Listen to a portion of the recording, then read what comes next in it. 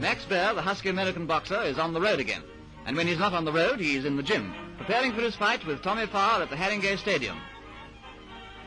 Take that! It's ex-world's heavyweight champion, Max Baer, working out in Jersey. Max believes he'll fell Tommy Farr like this. Aiming for the title, the former playboy heads up the comeback trail and goes to work in earnest.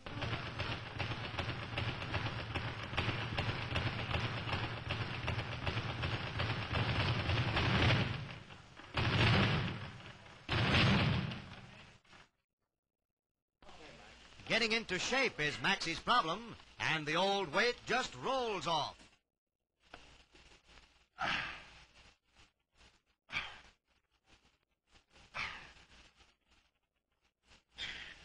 The comeback trail's a long one, but good luck, Max, and we're keeping our fingers crossed just in case.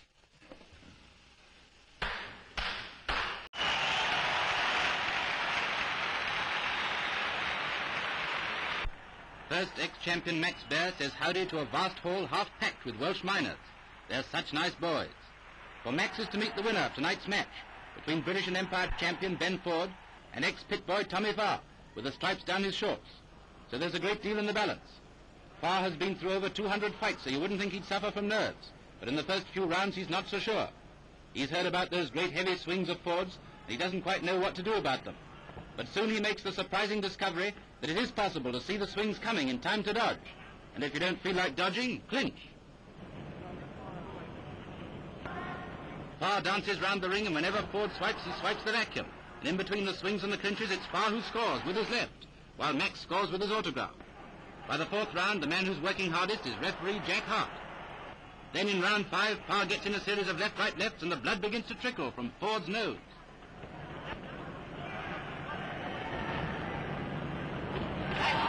In the next round, and the next, it's Farr who's piling up the points, ducking and dodging, waiting his chance, warily aiming his punches at Ford's head, and mostly aiming them well. And those Welsh miners are beginning to think the journey was worth it.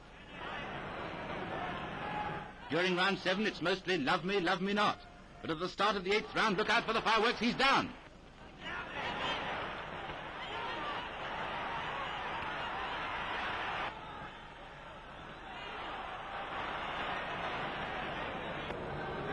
Round 11, and Ford's up against the ropes, his mouth open, his breath coming in short gasps. It looks like the end.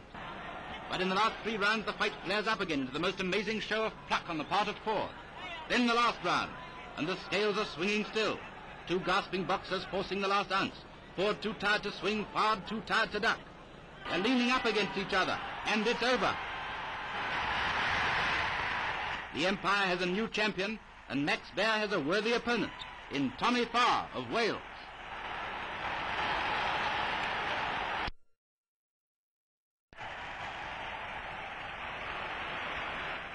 The eagerly awaited clash between Max Baer and Tommy Farr draws a huge crowd to the Harringay Arena.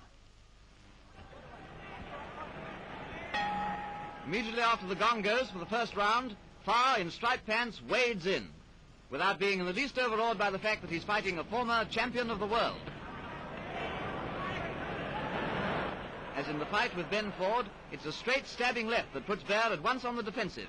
And though in the mauls, Baer manages to get in some telling uppercuts, Farr is not in the least perturbed. Early on in the fight, a cut over Baer's eye causes him some inconvenience, but the performance he puts up is not what we expected. Farr continues to dominate the fight with a pugnacious left, and Max is apparently having a little trouble, not only with his opponent, but with his shorts, which refuse to stay put. Baer is obviously puzzled at Farr's tactics. The Welshman bobs and ducks all over the ring. And even when Baer does score at close quarters, his punches have none of their old venom. Gone, too, is the air of gay abandon with which he entered the ring. Farr is reaching Baer's nose with ease, and one poke sends the American's head back with a real snap. The contest continues with Farr very aggressive. The Welshman's dancing around on his toes, and the American flat-footed and not nearly so agile.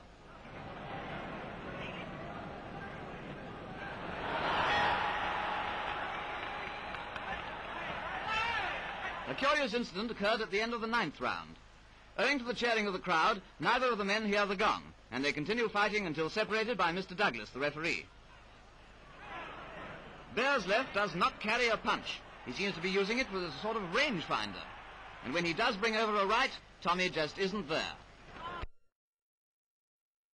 Ex-heavyweight champion Max Baer may have beaten Tommy Farr, but as you can see, it took some doing.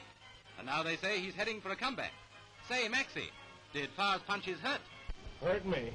Does this look like I ran into a ring post? Certainly it hurt. Max, they're saying that you had champion Baby Bear in your corner. You bet I had an incentive to fight for. A little boy of mine, you know. 16 pounds, 2 ounces, 3 months old. He's worth fighting for.